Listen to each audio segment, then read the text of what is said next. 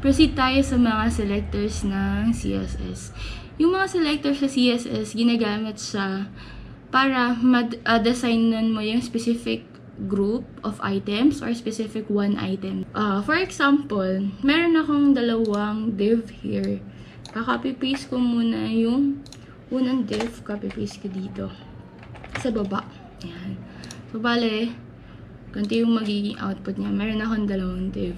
As you can see dyan sa output, dahil parehas silang div tag, nagkaroon sila ng same design na naka-declare kasi sa CSS.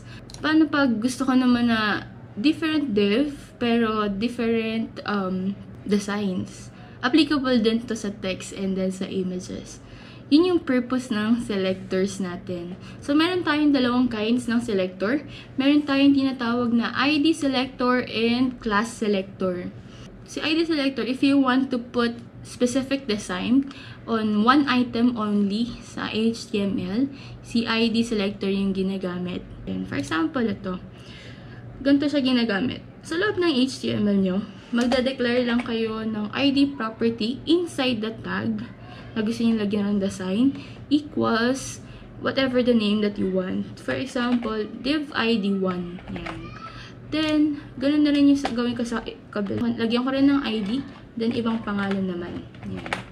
Pag ID yung gagamitin nyo as selector, pag i-declare siya sa CSS, instead na diretsong div as your selector, call natin yung ID nung div natin, which is yung 1. Bago nyo i-declare yung ID niya na 1, lalagay muna kayo ng symbol na hashtag. Yan. Bale, hashtag 1, curly braces, and then nandito yung design. So, para yung design within specific items na lang. Next, if you want to put another design naman sa another div, dahil na hindi na div tag yung de-declare ko, call ko lang ulit yung ID niya, which is yung 2. Yan. Curly braces lang. Ulit. And then, sa loob ng 2, pwede ako mag-set ng different design. Sample. Set ko yung width and height. Same pa rin. Pero, hindi siya around a rectangle. So, hindi ko lalagyan ng border radius. Lagyan ko ng background color. Sample. Blue. Then, iba yung border style. Set natin ng dotted, for example. Yan. So, as you can see, working na yung ID natin. Same div, pero different design with the use of ID. Tandaan, si ID ginagamit if you want to put specific design into one item lang or one tag lang into your HTML. Next, yung tinatawag na classes. Si class, ginagamit siya if you want to put specific design into multiple items kahit magkakaiba yung tag. For example, sa text. Magde-declare lang ng class. Ang gagawin mo lang, sa loob ng tag ulit, declare ko lang ng class attribute equals kung ano yung pangalan na gusto nyo. For example, font 1. Ako lang yung nag-set, pero pwede nyo baguhin. So, kahit magkaiba yung tag na to, iba yung size, pag nilagyan ko ng class yan, para parehas na sila ng design. Yan. Then, sa CSS, if you want to put specific design for your class, kung si ID ang ginagamit as hashtag, si class is ang ginagamit as stat, and then the name of the class na nilagay nyo doon sa tags nung text natin. So, si font 1 yun. Pag ID, hashtag, pag class dot. So, font 1. Madali din siya mag-recognize. Pag ID ang nilagay mo, blue. Then, kapag class, red. Pwede ko na siyang lagyan ng design na mag-a-apply kahit different tags yung dineclare ko doon. So, yan. Sample, color, pink. Ay ba lang? And then, meron siyang font size. Piling ko to.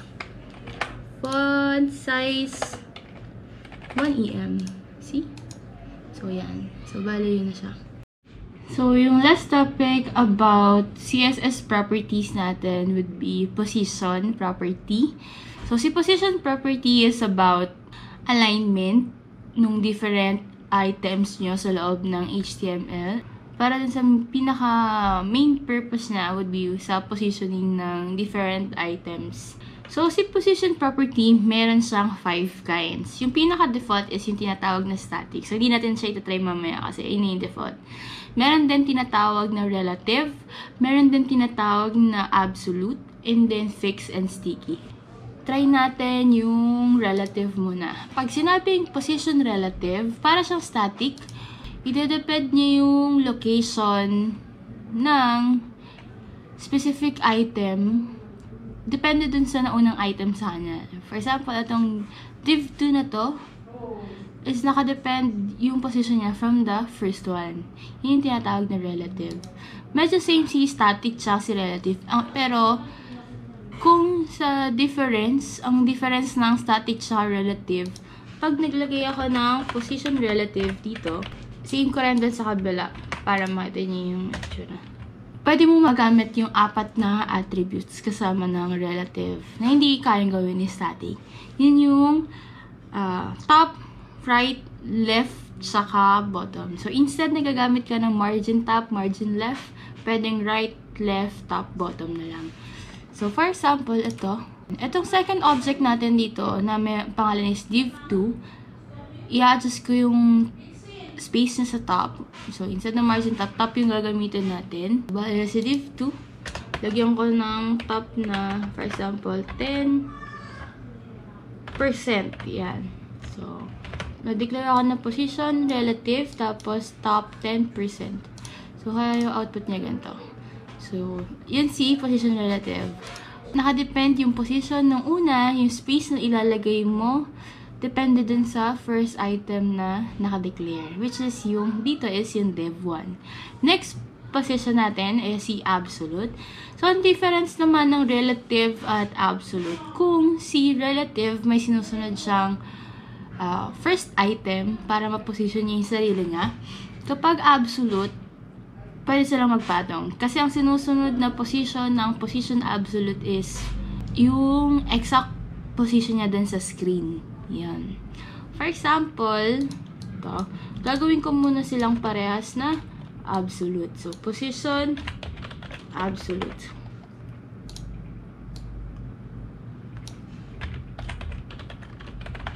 So, pag pinosisyon ko absolute ko yan.